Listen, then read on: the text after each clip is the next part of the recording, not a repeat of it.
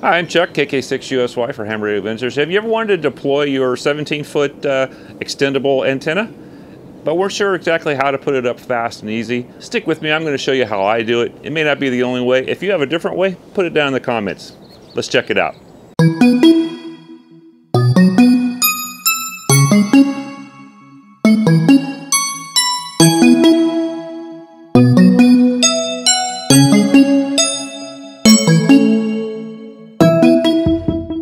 Okay, I recently did a video on why would I want to put parks on the air or SOTA summits on the air. And in that video I mentioned that one of my favorite go-to quick antennas was the 17-foot extendable stainless steel antenna, whip, whatever you want to call it. And I got about 3 or 4 emails, I forget exactly how many, about how I actually deploy it, because I didn't really talk about how I deploy it. I've done it in other videos, but I've really never actually sat down and showed people how to do it. So today we're going to look at some parts that I use, and I like to use something heavy duty because I've messed around with light stuff in my projects over the years and found out that that doesn't always end up working. So today I'll show you how to do it for under $20, and the only other thing you're going to need is the 17-foot extendable whip. So let's check that out and I'll show you what I like to do.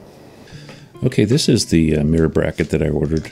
I will put a link in the description below for this, also off of Amazon, and I am an affiliate, so it does help the channel if you buy it from there. So this is just a regular old mirror mount.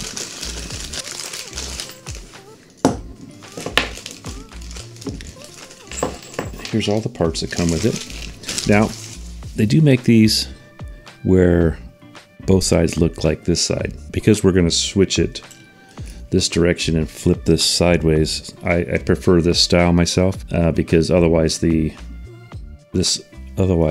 groove is going the wrong way. It doesn't really matter, it'll still work, but I prefer this style. It's up to you what you want to get. Nice solid aluminum. Now I've done I've done things in the past, building trailers and stuff like that, and I skimped on the metal that went on it. So I'm not going to skimp on this, because this 17-foot whip is actually, it's pretty heavy. So it comes with this. Here's your coax connection there. Okay, that screws in from the bottom of this. So this will go up like this. Now this is a spacer here. You have to separate the antenna from the ground. So this goes in here. It's hard to see, but there's a little groove right here. Maybe you can see that. Yeah, kind of. Let's see how close I can get it. There you go.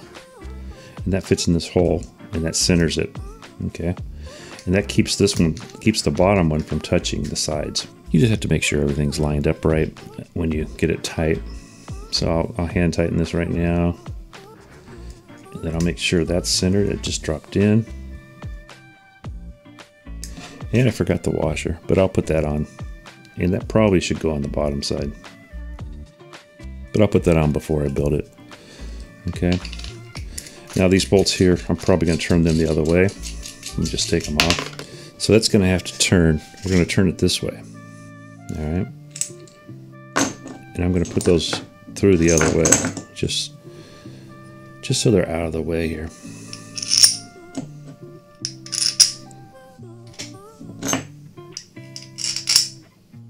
Sorry for the glare there, guys.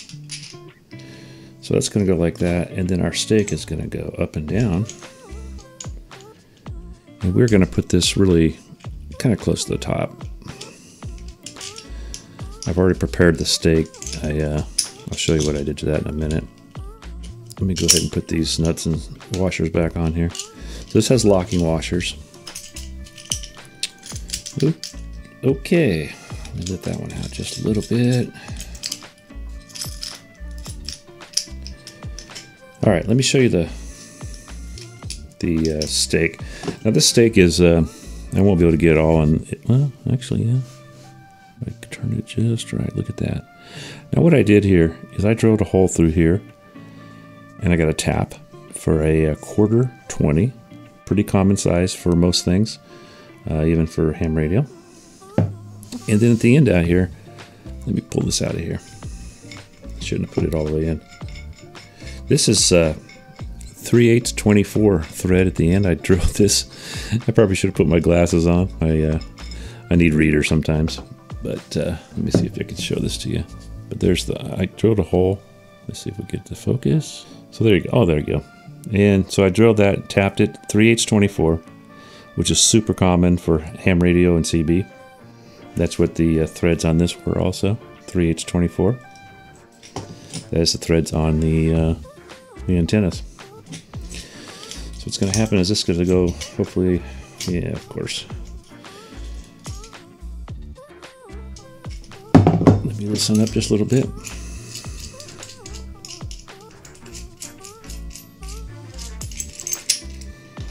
And I'll tighten all this stuff up later, but that's going to go like that. And I'll probably, I'm not really going to probably use the wing nut, because what I'm going to do is I'm going to do 2 wires with power poles on them. I might even put a double power pole on one side, and these are going to go, they're going to be about 10 inches, and that'll get me, so you're going to put 6 to 8 inches in the ground, okay? And then that'll put that right down to the ground for your ground radials, because you're going to need ground radials with this, basically your 1/4 wave vertical is what this is. So this will screw on there, about right there. And, or tighten it up, I should say. And I want to be a little farther away from that, so when you do hit it. But what I'm going to have to be really careful with this is use a rubber mallet, use something on top of it, or put this bolt in here.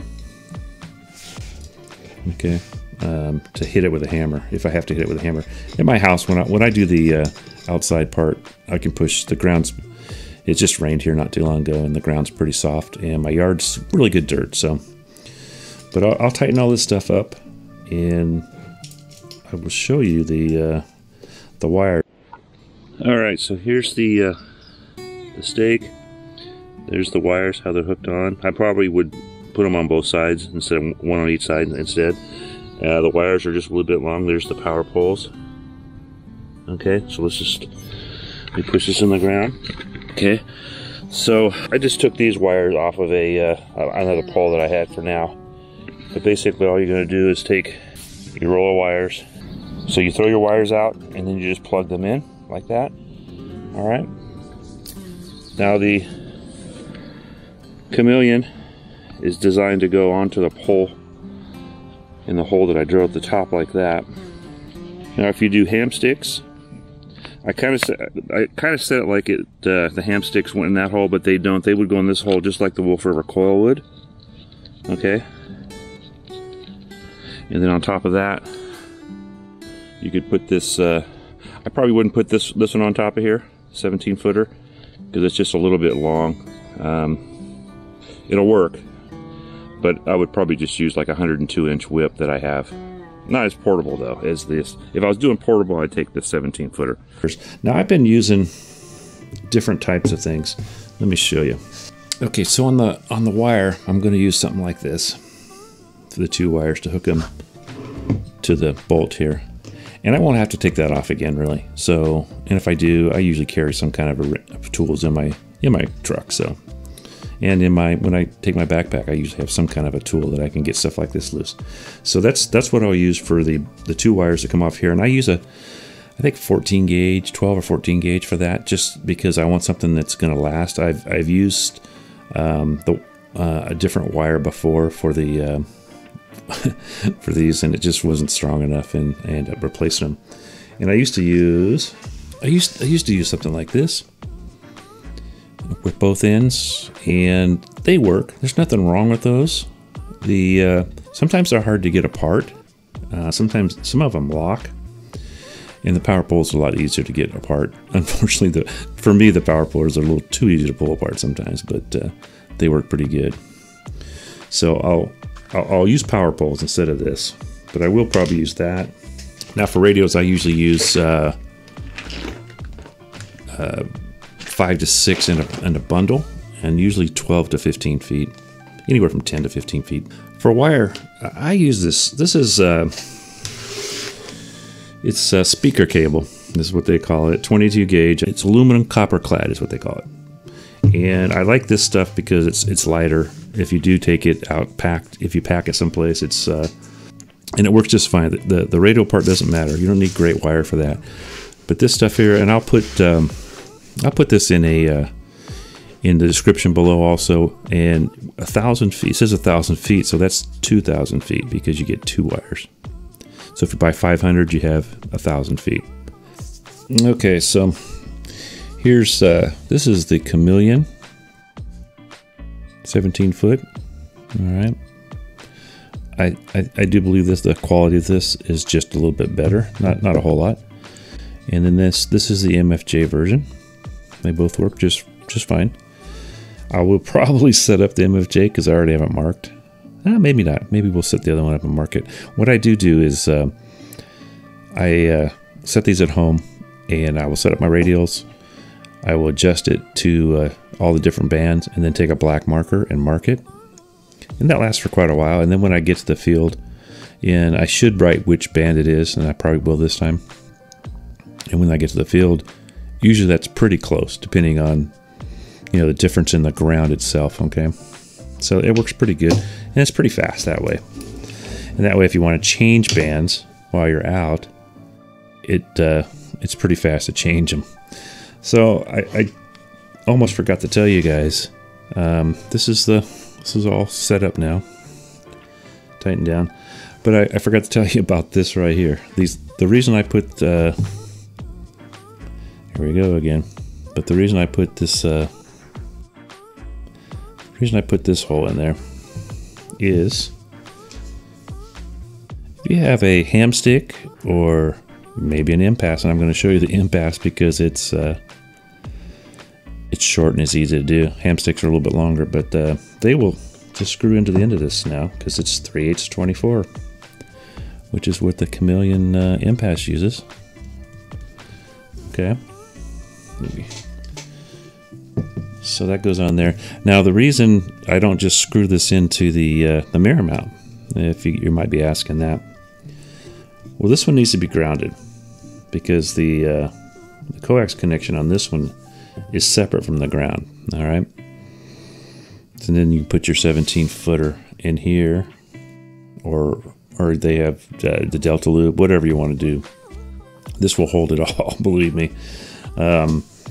Now, you could use this. If you take this washer out of here, you can use this. All right, same thing, but by threading it, now I don't have to... Inherently, when I do something like take this washer out, then I end up losing it or forgetting where I put it. So I wanted to stay, and that's the reason that I went ahead and threaded the end of this. So it does 2 purposes. I've already got one that does for just this, but now I take one. I can take one stake with me. All right, so now we will get out there to the field and check this stuff out. I think you guys will like it. All right. All right, so now this is on here. It's pretty sturdy. And what we're going to do is just pull these things up.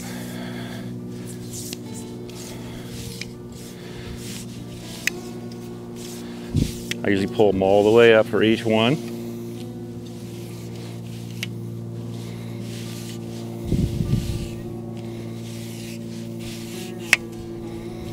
Okay, that's 17 foot. That thing's pretty sturdy. It ain't going nowhere. Okay, let me show the other ones to you. Let me put this back, and then later we'll tune this one. We'll see how many bands we can get with it. I'll put the hamstick on first. And what I like about the Hustlers is the coil is up higher and it's in the kind of in the middle of the antenna. I think it works this a little better. It's not a huge difference, but I like them better. So there, now that's on there. It's not going anywhere. Most of the movement is the actual antenna itself, okay? So here's the Hustler. I made this pole, basically it's what you can buy. I just happen to have the copper laying around. It's actually beefier. And it's a pretty heavy antenna because you got weight up here. Okay, and that's in there, and that's not going anywhere either. And that should work pretty good, really. Okay, so I'm using my DJI Osmo Action to look at the actual SWR, and right now it's 1.35, so I'm probably not going to mess with it, but we will just anyhow. So 3.3 up. So actually this is probably as good as we're going to get it right there. Let's see, 1.36. That's plenty good enough. So let's go change it to somewhere in the 17 meter band. So 2.5, we're probably long, so I'll take the bottom section, I'm going to move it down a little bit. 2.3, 2.1, 2.0. So I'm one whole section down. I'm 1.7, 1.5, 1.3. Okay, 1.3, let's see, wait a minute, 1.34. Good enough. So let's go into 15. Okay, we're at 2.5, so we need to go shorter. We know that because 2.0, 1.6, 1.40. Okay, it went up a little bit, so let's go back up just a little. 1.4, that's good enough. So now let's go to, let's do 24 or something. So we'll go down to we're two sections down, 1.7, 1.3, 1.27. That's good enough. So now let's go to 10 meters. 2.7 and 20, okay. 2.3,